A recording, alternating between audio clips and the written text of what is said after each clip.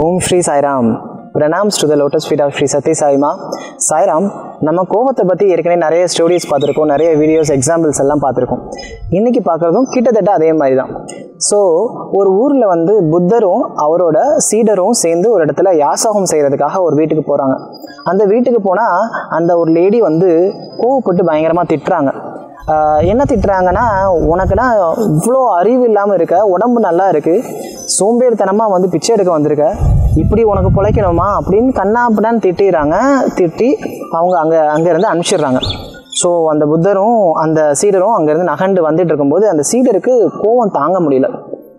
அந்த கோபம் தாங்க முடியாமல் என்ன பண்ணுறாங்க அப்படின்னா, அவர் நீங்கள் போயிட்டுருங்க குருவே, நான் வந்து திரும்பி வந்துடுறேன், அந்த லேடியை வந்து என்னென்னு கேட்டு வந்துடுறேன், என்னால் தாங்க முடியல அந்த லேடி பேசினது அப்படின்னு வந்து அவங்க குருக்கிட்ட சொன்னோன்னா, புத்தர் என்ன சொல்கிறாருன்னா, ஸோ ஃபஸ்ட்டு ஒரு நிமிஷம் இரு அப்படின்னு சொல்லிட்டு அவர் கையில் இருக்க ஒரு கமண்டலத்தில் வந்து எடுத்து அவர்கிட்ட கொடுக்குறாரு, அவர் அசிஸ்டண்ட்டுக்கிட்ட கொடுக்குறாரு.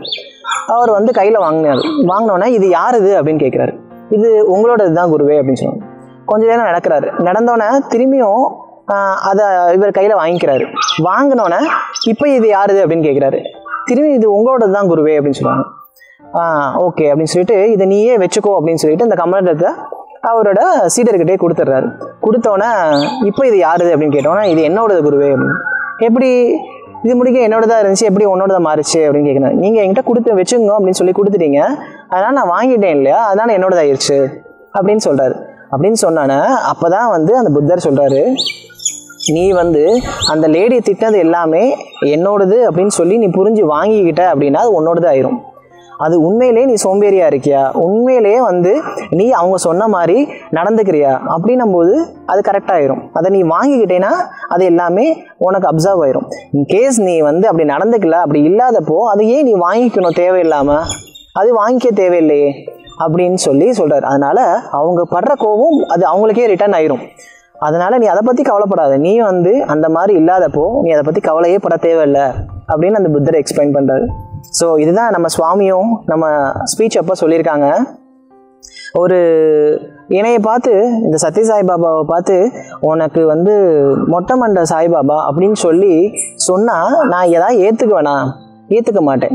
ஏன்னா எனக்கு முடி நிறையா இருக்குது, நான் வந்து யாராவது அப்படி சொன்னால் கவலைப்பட மாட்டேன். அப்படியே வந்து வேறு யாராவது ஒரு உண்மையாக என் மேலே அக்கறைப்பட்டு கோவப்பட்டு சொல்கிறாங்கன்னா அதில் பாயிண்ட் இருந்துச்சுன்னா ஏற்றுக்குவேன். இது பாயிண்ட் இல்லாதப்போ நான் ஏற்றுக்கணும்னு அவசியம் இல்லை, அவங்களுக்கே அது திரும்பி போயிடும். ஸோ அந்த விஷயத்தில் கோவப்பட்டு ஒருத்தங்க நம்மளுக்கு பேசுகிறாங்கன்னா அதில் உண்மை இருந்துச்சுன்னா கண்டிப்பாக நம்ம அதை ஏற்றுக்கலாம். அந்த உண்மை இல்லாதப்போ அதை நம்ம ஏற்றுக்கணும்னு அவசியம் இல்லை. அது ஏற்றுக்காதப்போ திரும்பி அது அவங்களையே பேசிடும் அப்படின்னு சொல்கிறாங்க. அதனால் வந்து கோவம் எப்பயுமே படக்கூடாது. படும்போது நமக்கு அது டபுளாக ஆயிரும் பாதிப்பு. ஸோ படாமல் அப்படியே விட்டுட்டோம்னா கோவம் யார் படுறாங்களோ அவங்களுக்கே போய் சேர்ந்துடும். ஸோ கோவத்தை நம்ம வாங்கிக்கணும் அவசியம் கிடையாது அப்படின்னு சுவாமி சொல்கிறாங்க.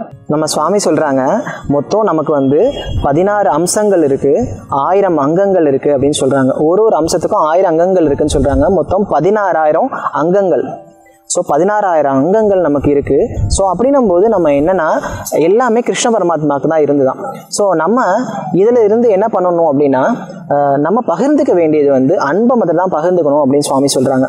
ஸோ நம்ம எப்படி மெசேஜ் பண்ணும்போது நிறைய வழிகள் இருக்குது. அந்த மெசேஜ் பண்ணும்போது டெக்ஸ்ட் மெசேஜ் அனுப்புகிறோம், வாட்ஸ்அப்பில் அனுப்புகிறோம், ஃபேஸ்புக்கு, இமெயில் அப்படின்னா அனுப்புகிறோம் இல்லையா.